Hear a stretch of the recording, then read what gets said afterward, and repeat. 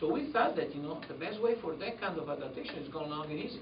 The reason we thought that, because the study was showing that with long easy, you were increasing the mitochondria. That was great, but we didn't have, nobody was looking at what was happening. We're doing the other way around. We're going short and hard. Nobody started to look into this till the 80s, starting in the United States. And there are two people that did that. And the first person that did say, yeah, let's measure how many mitochondria you build going long and easy. So he started to measure an enzyme in the muscle that is goes in proportion with the density and the size of the mitochondria. And he saw that this enzyme was increasing 39% in 8 weeks with some kind of long, easy training. And they said, what happened if I do short and intense? So I was doing much shorter, almost 10 times less. Instead of 15 hours, 1.5 hour intense. Went up 2 times. So went up more.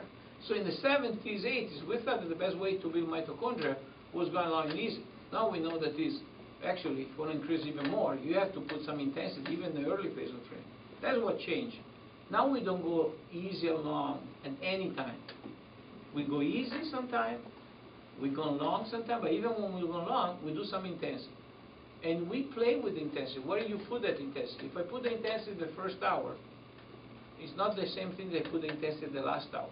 First hour, you're full of glycogen, so you rely on sugar metabolism.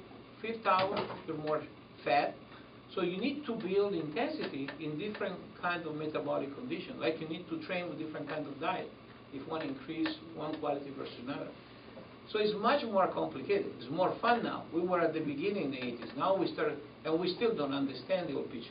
But we understand more. We understand it more complex. We understand that it doesn't need to train in a boring way.